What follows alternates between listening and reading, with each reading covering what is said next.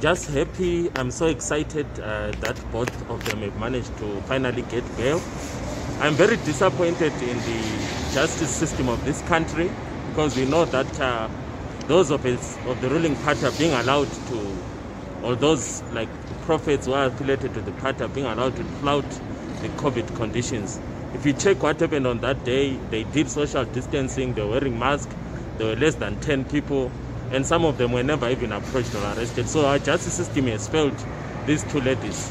And the right to bail has been completely violated in their case, because it has taken 3 months for them to get bail.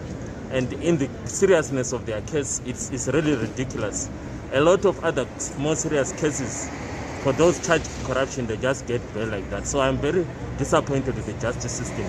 But at the same time, I'm so happy for Joanna, I'm happy for Cecilia, because finally they are out there.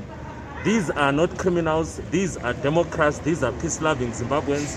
The right to protest is protected by Section 59 of the Constitution of this country. So I do not view them as criminals, I view them as concerned citizens of this country.